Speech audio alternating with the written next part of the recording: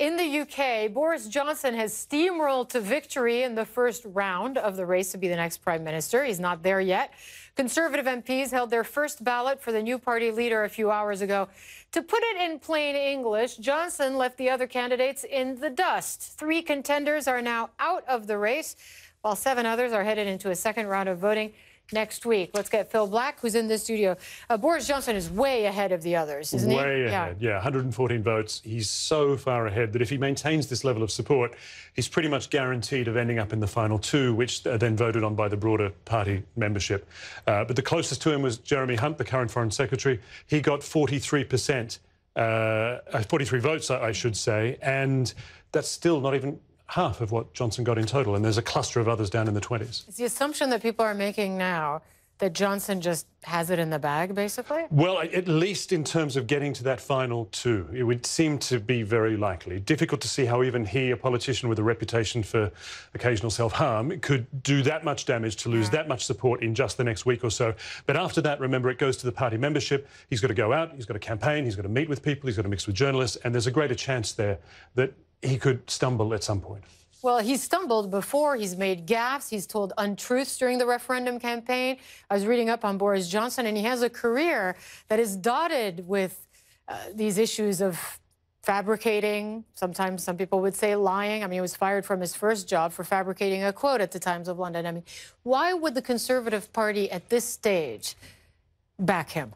Well, it's just the enigma of Boris Johnson, in a sense. You're absolutely right. He's someone who has been proven to be unreliable, to be controversial, to say things that are offensive, even considered to be racist, and yet... If you're Muslim, you would call them racist. Indeed, you would, absolutely, no doubt. Yeah. So, and yet he has this charisma that still does seem to attract wide support. And on top of that, on the Brexit issue, which is so defining for the Conservative Party, he has dug himself in and built a line which has built a great deal of credibility with the party membership. And so that's what he's been working on for some time. Remember, he quit cabinet a while back over Brexit. He's been sniping Teresa May from the sidelines ever since. He's been working on this leadership run for a long time, and it's paying off. How does he say, because I listened to his news conference when he announced the official launch of his bid.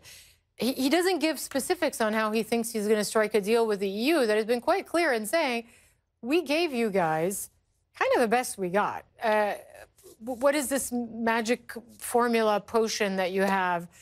You know, you're absolutely right. That's going to get this deal through Parliament. He has not revealed his magic potion for fixing the Brexit mess, because, of course, the problem hasn't changed. The EU's conditions and terms, their approach to this hasn't changed.